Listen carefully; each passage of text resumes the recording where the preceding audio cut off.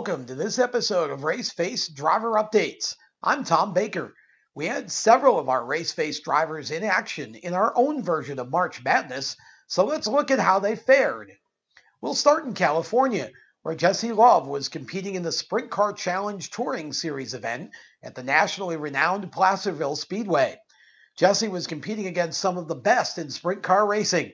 He qualified 7th and then finished 6th in his heat race, putting him into the B main. On the start of that event, he jumped the cushion and lost some ground. He began passing cars and charged his way back through the field, but missed the transfer by just one spot. Jesse will get another shot at conquering Placerville this Saturday night as he heads right back into action on the challenging dirt oval. Las Vegas, Nevada is our next stop. That's where Jaden Walbridge was running the 30-lap junior late model feature on Hometown Heroes Night at the infamous Bull Ring at Las Vegas Motor Speedway. Jaden's day was a veritable roller coaster. He had engine problems with his primary car in practice. He literally drove the race car the short distance back to the shop where the team's backup car was waiting. The problem was the rear end in the backup car was bad.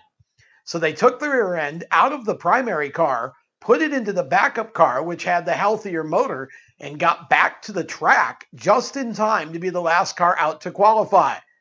Want to guess where he qualified? Yep, on the pole. He started 5th after a pill draw inverted the field for the main, but he charged into contention quickly and found himself leading 16 laps, with the race winding down to the end. However, a late race caution bunched the field and Jaden's Hollywood ending got interrupted by a pass coming to the white flag. The youngster finished 2nd, edged out by just 6 1/1000ths of a second at the finish line. It was still a winning day for the team with the adversity they had to overcome to get that second place finish. He'll be back in action this weekend at Madeira Speedway to give it another go. Bryce Besançon finally got a taste of racing action after a long off-season for him in the state of Washington. Racing for the first time in the Evergreen Speedway Super Late Model Series on pavement for Jefferson Pitts Racing, Bryce qualified mid-pack, but when it came to race, he was ready. He methodically picked his way through the field and soon found himself knocking on the door of the top 5. He was passing for 4th position when his car broke traction and he was tagged by the competitor behind him, causing some left front damage. He ended up 11th in a clear case of the result not reflecting what was a strong first performance in the car. He'll be back in action at Evergreen on Saturday, April the 20th. Onward we go now to the Texas Motor Speedway, where both Sheldon Creed and Anthony Alfredo were in action in Friday's Vancor 350 for the NASCAR Gander Outdoors Truck Series. Creed qualified 3rd in his GMS Racing Chevy and ran up front early on, but problems during the race set him back to an eventual 22nd place finish.